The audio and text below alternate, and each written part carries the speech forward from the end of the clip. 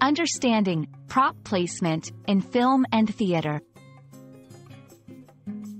Hello, and welcome to our English language learning series. Today, we're diving into a fascinating topic: prop placement. This concept is widely used in the realms of film and theater. Let's explore what it means and why it's important.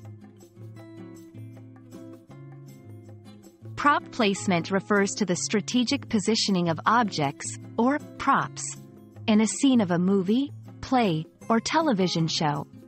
These objects can range from everyday items like books and glasses to more unique items specific to the story.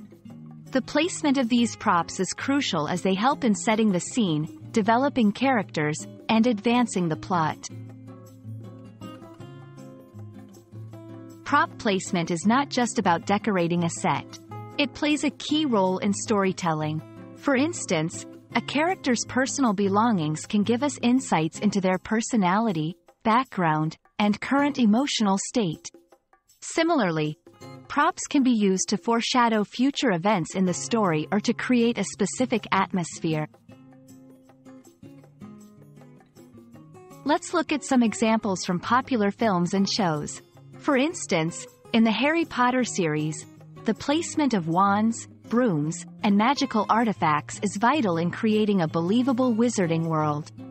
In detective shows, items like a misplaced key or a hidden note can be crucial clues in solving a mystery.